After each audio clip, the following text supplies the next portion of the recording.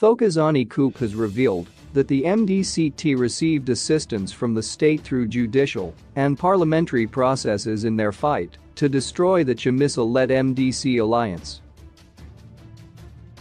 This would seem to confirm the long-held belief that the state is sponsoring turbulences in the opposition party. Coup and her former ally, Douglas Mwonzora, have crossed paths with the former deputy prime minister and Makakoba legislator on Friday, announcing she had taken over leadership of the party in an acting capacity. She charged Mwonzora had expelled himself from the opposition party by writing to the Zimbabwe Electoral Commission (ZEC) on January 3, declaring that he was the leader of the MDC alliance.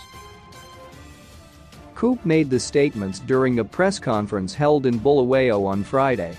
Mwonzora had the previous day pulled out and flagged a suspension letter that he said he had handed to Coup over a week before. The letter states that Coup had been suspended for transgressions including unholy alliances with perceived enemies and sabotaging party programs. In her visibly emotional address to the press on Friday, Coup unwittingly disclosed that the MDCT enjoyed the backing of government-sponsored processes in the fight against Chamisa's MDC alliance. She was appealing to the state not to interfere in her current fight with Mwonzora. I would like to conclude by emphasizing that today, the 21st day of January 2022, the MDCT has two formations, Coup said. I am therefore pleading with other political parties. As the MDCT, I am calling on Parliament, a legislative organ of the state, to desist from taking sides as well as local government. It happened before, and it must not happen again.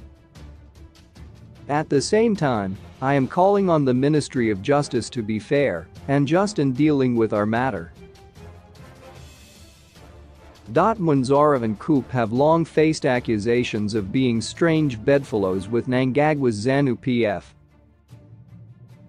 On June 11, 2021, Mwonzora met with Mnangagwa at State House, where he reportedly sought to push for the scrapping of by-elections now scheduled for March 26. They met again under suspicious circumstances on January 6, soon after the president proclaimed the by-election date. Mwonzora was given funds under the Political Parties Finance Act despite a court order barring the disbursement of such funds before the challenge by the MDC alliance was concluded, a development that seemed to confirm MDCT and ZANU-PF had a special spot for each other. Mwonzora has so far received millions of dollars under the fund. He has also enjoyed favorable publicity in the state media, something that has been unheard of for any opposition party. Mwonzora has also declared his recognition of President Emmerson Mnangagwa's leadership, with his official, Morgan Femi, describing the president as the best. Mwonzora described Mnangagwa an illegitimate leader when he was still MDC Alliance Secretary General. MDC Alliance leader, Nelson Chamisa, has refused to recognize Mnangagwa as a legitimate president. Suspicion that the MDCT was working with ZANU-PF to influence judiciary processes swirled when Mwonzora and MDCT chairman Morgan Kamichi in March 2020 read a prepared speech soon after the Supreme Court ruled that Chamisa was not the bona fide leader of the MDCT. The development raised questions on the independence of the judiciary, with many asking how Mwonzora and Kamichi knew that the ruling would be in their favor and brought a prepared speech to the court. The courts later made several more rulings in favor of Coup and Mwonzora, which the opposition complained about.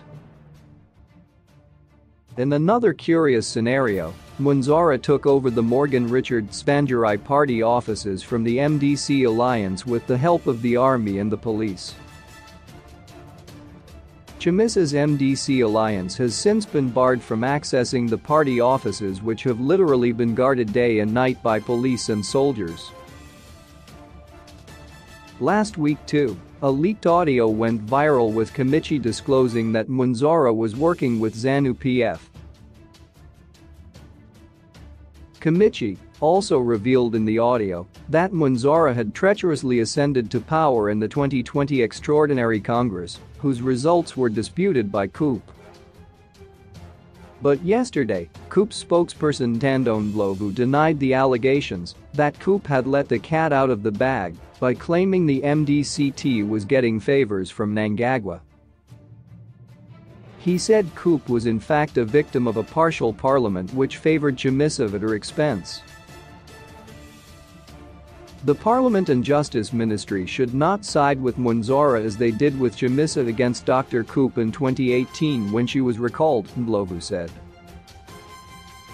The Parliament has not been fair on how it dealt with the dispute between Dr. COOP and Chamisa. In 2018, Parliament dismissed her letter in which she had notified it to stop considering Chamisa's intention to recall her, and she was subsequently recalled.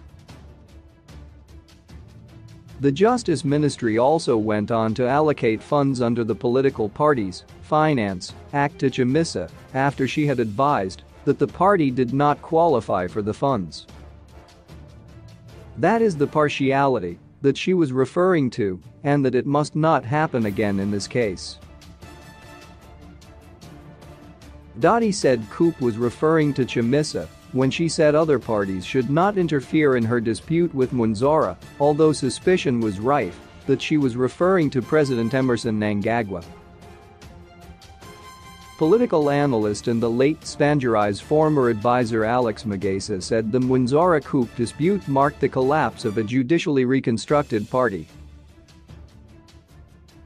This circus is a new nadir for the small pseudo-opposition party which owes its existence to a controversial act of judicial reconstruction in March 2020, Magesa said.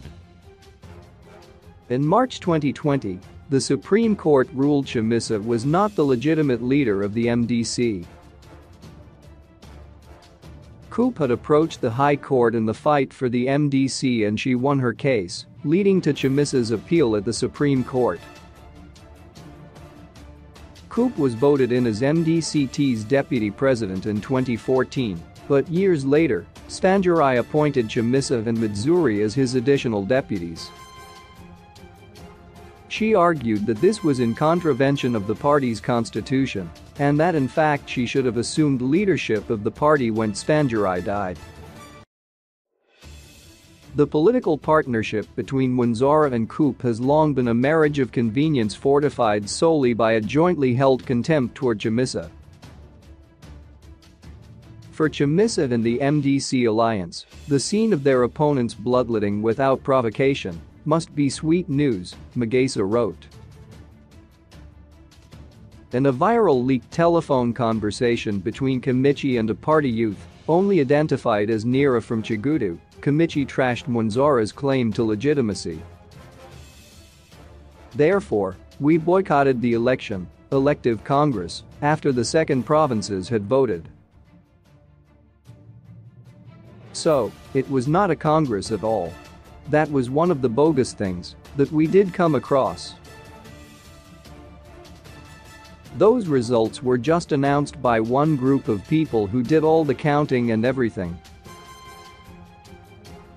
So, they announced what they wanted as we had withdrawn from participation, Kimichi said.